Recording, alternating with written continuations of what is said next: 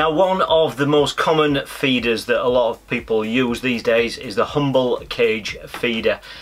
There have been lots of people getting back into the sport, just obviously after coming out of lockdown and that sort of thing. Lots and lots of people have been getting in touch, just saying they've been out of fishing for several years. There are also lots of newcomers to the sport as well, and I can quite understand how selecting the right feeder for the right job can sometimes be a little bit confusing unless you know what the design of that feeder is all about.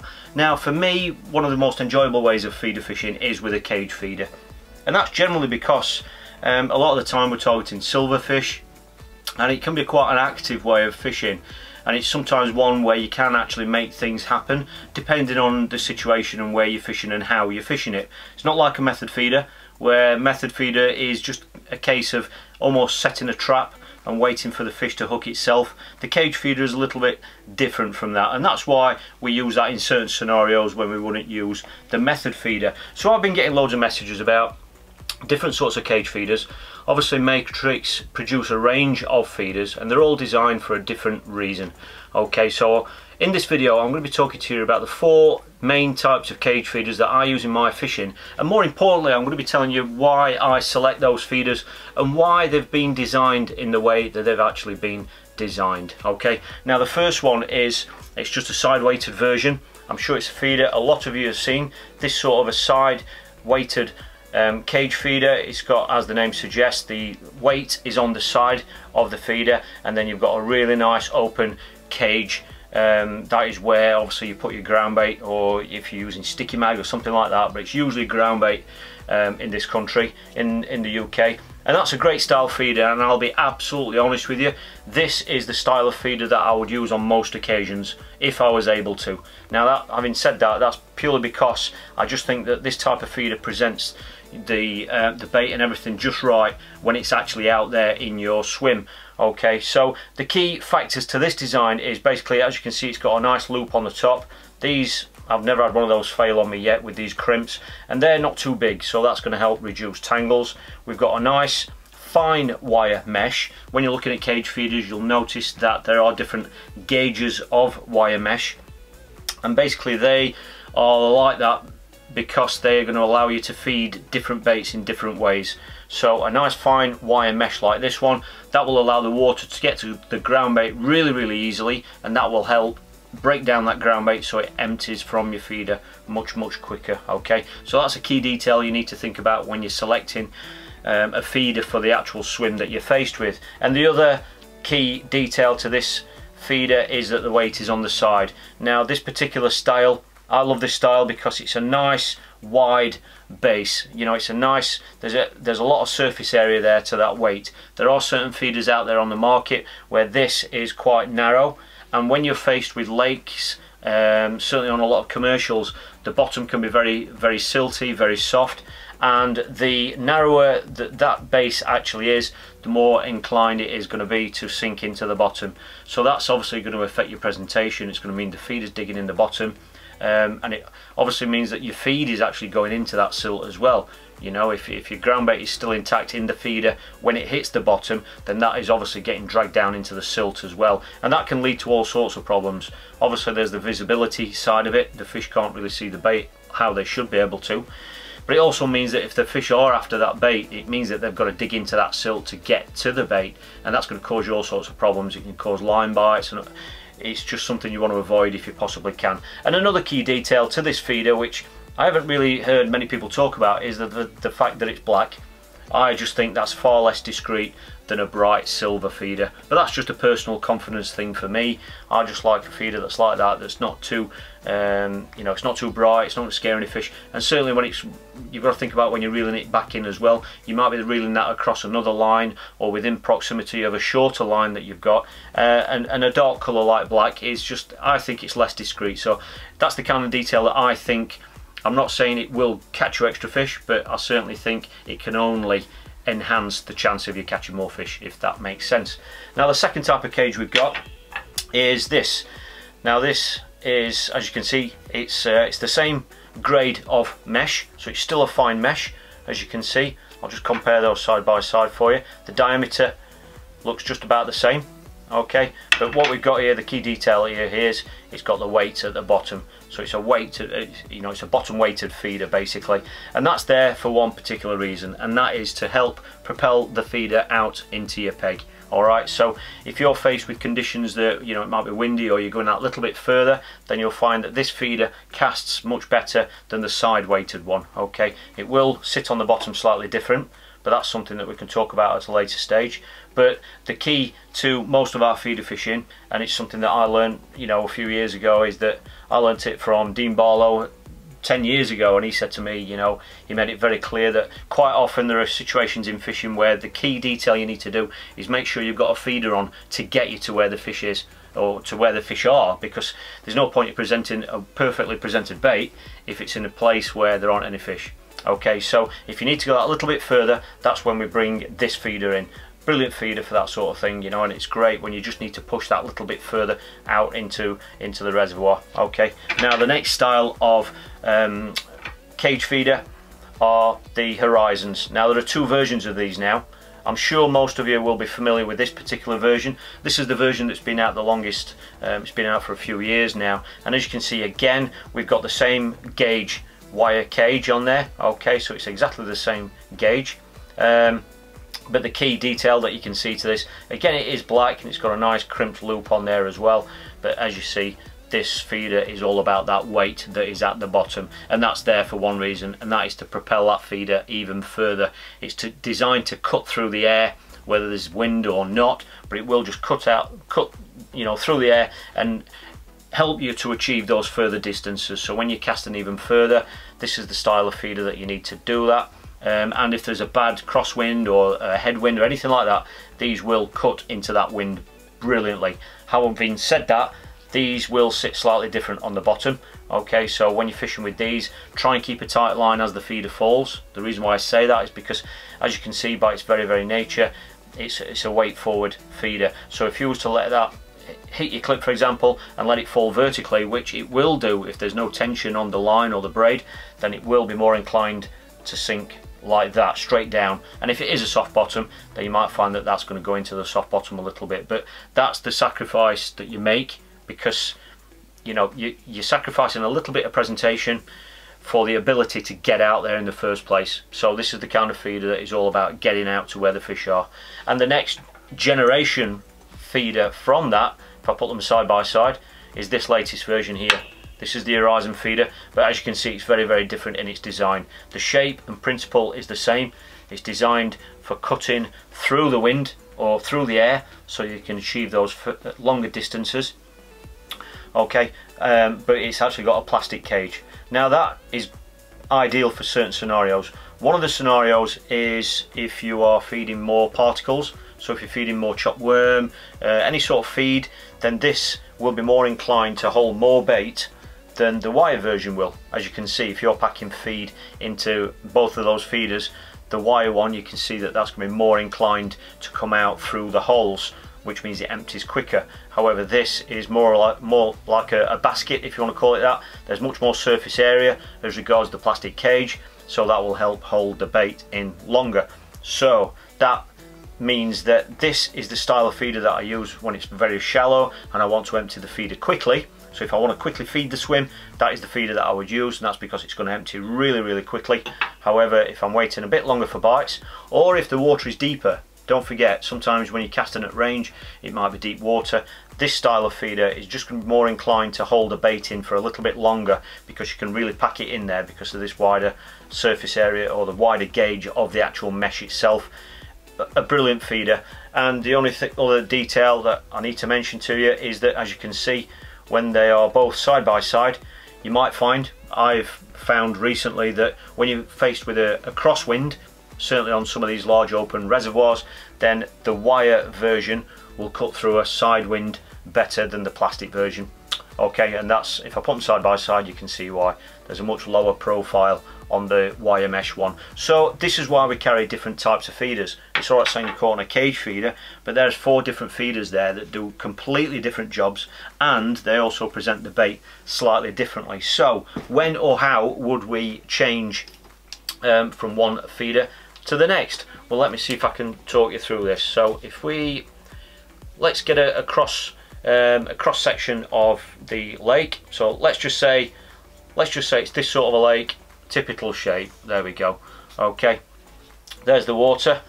This is a cross section. Okay, now a normal side weighted feeder like that is ideal for when you're casting a certain range. So say for example you're casting to here, all right, so you're here on the bank, that's you with your fishing rod. Okay, so you're going to cast out to here, and if you're going to hit your clip, the feeder will come back to you in an arc like that. Okay, and when you do that repeatedly, inevitably with an open cage like these, some bait is going to come out of the feeder. Okay, it's inevitable unless you are absolutely packing the feed in. So what's going to happen is, ideally you're going to have a pile of bait just there. That's where you want the fish to be. So that's where you want the fish to be. But over the course of fishing, assuming you're using a ground bait mix where there is something coming out of it, then the feeder's landing there but it's coming right back towards you. Well, there will be particles of bait coming off and landing here. Okay, now that can become a bit of a hot spot. Alright, now this is obviously more apparent on deeper venues because the feeder's falling longer, but this can be a brilliant spot to catch fish later on in the session. Alright, now a lot of people when they're fishing in deeper water, they're hitting the clip, and some of them try to hit the clip here or over the shoulder, and then as the feeder's falling, they actually follow the feeder forward to allow it to fall more vertically. And that's great. I think that's a great technique, and it's something I've done in the past. However, the more and more I fish, the more I completely understand that there are 5 hours in a match, and you need to catch for a longer period within that 5 hours as you possibly can. And by doing this approach, by hitting the clip, having it come back in an arc, you're actually leaving a bit of a hot spot behind your feeder. So you can fish here, catch as many fish as you possibly can here, and if you keep catching, then that's happy days, you know, you just carry on doing what you're doing. But let's face it, how often does that happen? It doesn't happen very often. So what you can do then is you can either take a couple of meters off your feeder, so undo the clip and put a couple of meters on, clip back up again, so the next time your feeder goes out, you're going to cast it out and it's going to land there, which is 2 meters further. Okay, but then what's going to happen then? It's going to come back in an arc and it's going to land right in the hot spot.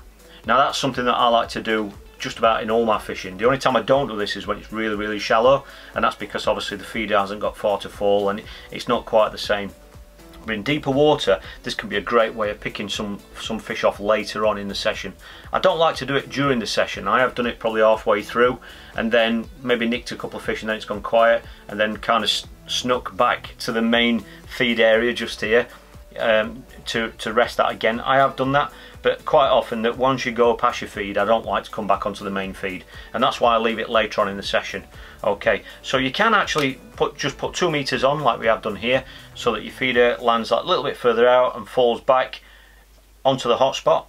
But the other way you can do it is by switching to an horizon style feeder like that, because what we often find is that even the very best anglers, those that are hitting the clip and that sort of thing, it's not always bang tight. You know, if you're using a mono or a braid, it's not always bang tight. So what you can actually do is by switching to an horizon feeder like that, and sometimes if it's heavier as well, what that will do is just by hitting your clip at the normal range, which is this range, just by doing that, automatically, because it's just kind of straightening your line out even more, or your braid even more, naturally it's going to land just that little bit further past your main feed and towards that hot area, and that in itself can pick off some extra fish. So that is one way that you can actually fish. You kind of fish in 2 swims, but you're feeding 2 swims, but you're only fishing 1. Now to me that is the ultimate, because you're fishing this line here. That's the ultimate, because you're catching fish, and no matter how well you're doing, by occasionally squeezing the ground bait a little bit lighter every now and then, encouraging some feed to come out of that feeder and feed this area here, well, you're here fishing, and then that area is completely undisturbed, because any fish what you're hooking them here, retrieving them back this way, so it's constantly leaving this area free. Okay, so that is a great way of saving something for later on in the match. Now if we look at this in a slightly different way, okay, let's do it this way. So say you're fishing up against an island, and this is something I learned when I was pole fishing. I was pole fishing at the Glebe. Okay, now we want a slightly different shaped bank to this, because some of these commercials that we're fishing, and this can work on canals as well, is that you've got a bank that goes up and then you might have a shelf. Okay, lots of places have got shelves like that. Okay, so you're going to be sat here. Let's just change that so it's much more realistic and better to understand.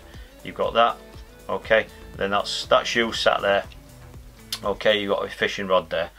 Alright, so we've got a shelf, and this happens on a lot of venues, a lot of commercials, but it can happen if you're casting up to an island, but certainly on some of the deeper canals as well. And what can happen is, if I'm faced with a peg like this, I like to have 2 rods clipped up. So if I'm casting a feeder, quite often the bottom of the far shelf is a great place to target better fish, you know, skimmers, bream, that sort of thing. So you might have a spot just there. Okay, so that's, let's show this in red. So that's your 1 line. Okay, so that's line 1. So I'll have a rod clipped up for that. That's ideal. You might have a shorter line as well, but the bottom of the far shelf is a great place to start. So that could often be the main line, and the other line could be up here in this shallower water. Okay. Now obviously it depends on the time of year, it depends on the typography of the peg, it depends if there are any features here, it depends what species you're after, but quite often this can be a great area because it's much shallower, certainly in summer if the fish are in the shallower water. But what you can actually do is, by having 2 rods clipped up onto these points here, you're going to be casting a feeder out to there, which will be hitting the surface there and coming back on a clip there, and then you've got your other line which is going to there, oops, to there, and then coming back onto that line. Okay, so you've got 2 spots there. Now the great thing with this, I'll tell you as I see it, you could start on your line 1 here and you could feed up the shelf. Okay, and that means that no matter how many fish you're catching here, assuming this distance isn't too short, you can catch there, happy days. But if it does go quiet, or when it goes quiet, you can always sneak in on this top shelf where it's completely undisturbed and catch fish in the shallower water. Now I love to do this because we know that fish are in different depths. Quite often they're down in the deepest water, but we're pretty sure they don't live down there anyway. They're probably living in this sort of region, mid sort of water, and quite often we only catch them down on the deck in deeper water because they've followed the feeder down, or they've seen feed down there and they've gone down to feed. However, by covering your options, by having this second line here, you're actually covering the upper layers of the water like that, you see. So just like we do when we're pole fishing, you might have a deck rig and then you might have a shallow rig. You're covering different depths of the same water. And the other thing with this line is that what we found is, and I learnt this when I was pole fishing, I learnt it from margin fishing. Prime example, I was fishing at the Glebe, and I was fishing in the margin and I was fishing up the shelf just like this. And what had happened is, every couple of fish, it would just die on me to just go completely quiet.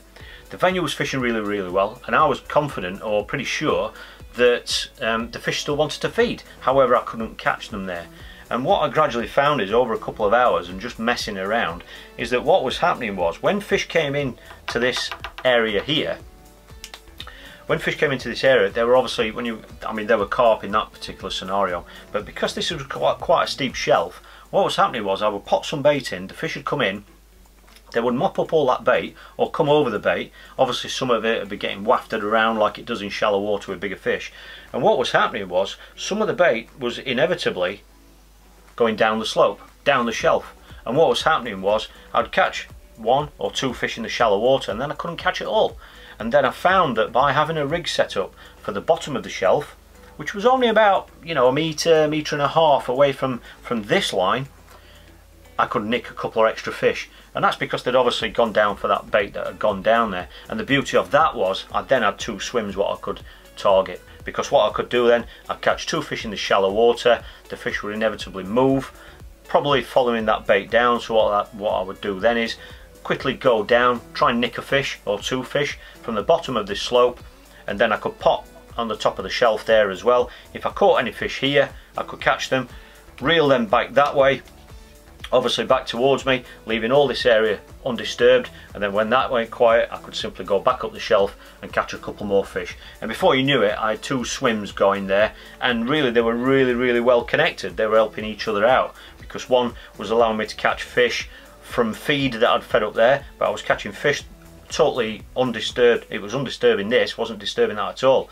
And obviously I could catch a couple of fish there before the bait went down. So I had 2 lines there that was really working, and that's something that I've really crossed over now into my feeder fishing. When I'm fishing certainly up to islands and things like that, you can have one clipped up right in the shallow water, and then you could have one just down the shelf. It's just a really good way of keeping a swim ticking over, of just trying to put fish in your net. You know, don't put all your eggs in one basket, as they say.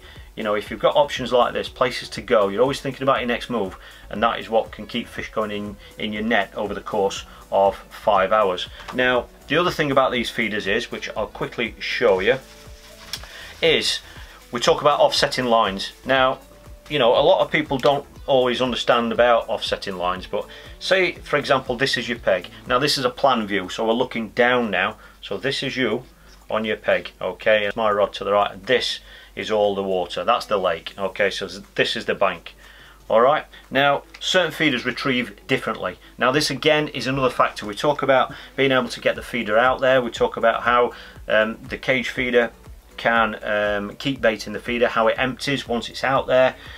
The other thing that a lot of people really don't think about is the way that it retrieves. Now, why would that be an issue? Well, the key issue to, or the key reason why you'd want a feeder to retrieve well is because if you were fishing over any sort of a ledge, or there were any snags or anything like that, then in those scenarios you want a feeder that's going to get up really nice and quickly, get up to the surface so you can reel it in without it getting snagged up. So if you're fishing over ledges or anything like that, then you want to think about the style of feeder that you're going to use, and you want one that's going to rise quickly. Okay, feeders like that don't rise quickly, okay, they're just not designed for that. You know, you find that they come back to you, if I can do it as you're looking at it, they actually come back through, if you're retrieving it, come back through the water in that sort of angle, okay, because there's nothing there, that's just fine mesh. And what basically happens is, as the feeder's coming back towards you, the water can just pass straight through it. Okay, it passes straight through it because it's a very fine mesh. However, a feeder like that, well, when the water's hitting it, there's much more surface area there, there's more plastic for it to hit, so that's going to tend to push it up higher. So you'll find that that style retrieves and comes up quicker than that style. Alright, now why would that be important? Like I say, the snag scenario, or if you're fishing over a ledge, that would be one scenario. But the other scenario is if you're fishing more than one line. Now this is our plan view, okay. Now I always like my longest line straight in front of me or slightly to the left. It's just comfortable for me because I'm right-handed. It's just what I prefer. Okay, so say for example, I've got a line at 50 meters. Okay, so that's the line there, that's my 50 meter line. Now, it's not very often that we put all our eggs in one basket. We like to cover different areas of the swim, don't we? So, say for example you've got another line in, say you've got a line at 30 meters. Okay, so if I was to put that 30 meter line just there, for example, 30 meters, well, what's going to happen? Quite often we're starting on our long line, and at some stage you're always going to be fishing your long line anyway. So what's going to happen is, whether I've got a fish on or not and I'm reeling in, I'm going to be retrieving that right over that 30 meter line. Now on shallow venues that can really be detrimental to this 30 meter line, because you know, quite often you'll feed it at the start, you want some fish to settle on it, you want some grazing fish to be on there ready for when you go on it. Well, the last thing you want to be doing is retrieving a feeder like that through it at 100 miles an hour every time you're reeling from your 50 meter line. Now, I'm not saying it's going to ruin your peg, but what I am saying is it's certainly not going to help it. So wherever possible, offset your lines. So this can be another reason why having a faster rising feeder is going to help you. So that 30 meter line, all you simply do is, I'm right-handed like I said, so I like to have it to the right. If I was to put that 30 meter line there, then I can retrieve my feeder without it disturbing this 30 meter line. So that's what they refer to as offsetting lines. And you know, that is why you'd want a feeder to come up quick as well. If it's shallow, you don't want a feeder that's going to be flying through the water as you retrieve. If you're using a 5,000 reel and you're reeling in, that comes back at quite a speed. You don't want it coming through any of your shorter lines, because there might be occasions when you might have a 15 meter line as well, so you want to offset that even further.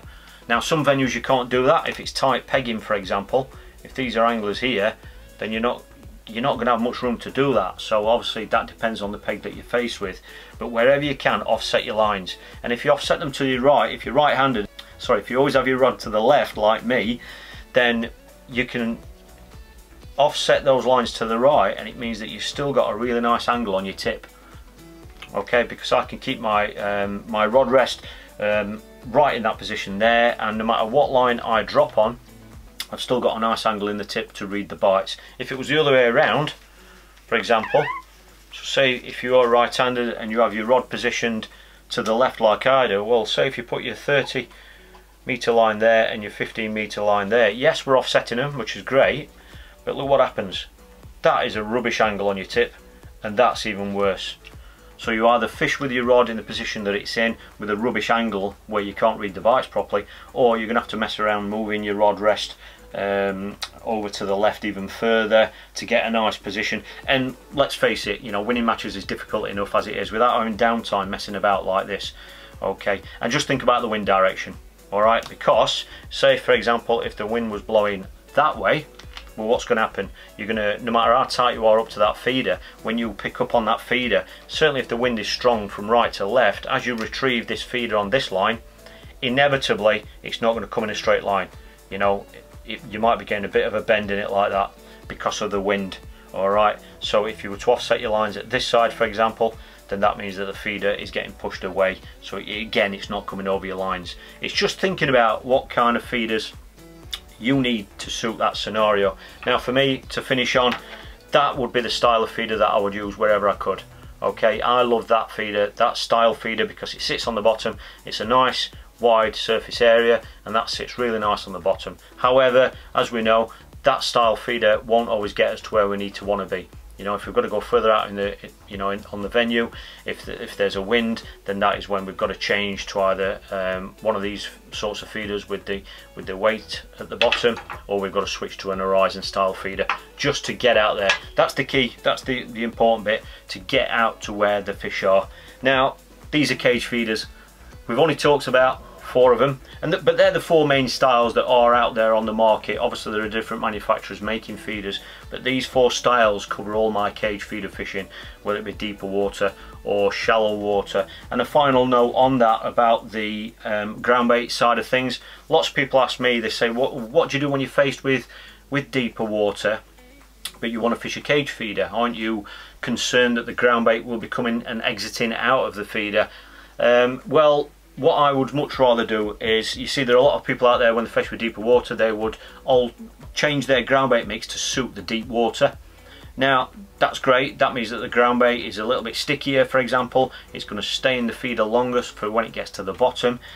I've got to admit I don't like doing that, and the reason why I don't like doing that is because you're changing your ground bait mix. You know, more often than not, certainly in big competitions, I'm using a ground bait mix that I'm absolutely confident with, 100% confident with, you know, and that's why I've got it. The last thing I really want to be doing is adding things to it and changing it. If I think I need to be fishing a cage feeder in deep water, I would much rather keep the ground bait mix that I'm confident in. I wouldn't want to change that, and all I would do then is change the style of the feeder. So if it's deep water and I think the ground bait is coming out of the feeder before it hits the bottom, then I will just change to a solid plastic feeder or a dome feeder or something like that, something that's much more encapsulated, so that, you know, it's just protecting the ground bait from the water as the feeder's falling through the water. So I know a lot of people change the mix for deep water. I'd rather not. I'd rather keep the mix that I'm happy with, but then change my feeder accordingly. Well, I hope you found some of this useful. If you have, please give this video a thumbs up. And if you'd like to see more videos like this and from this channel, don't forget to hit subscribe. So thanks for watching. Hope you've got some value from this video, and I look forward to seeing you next time.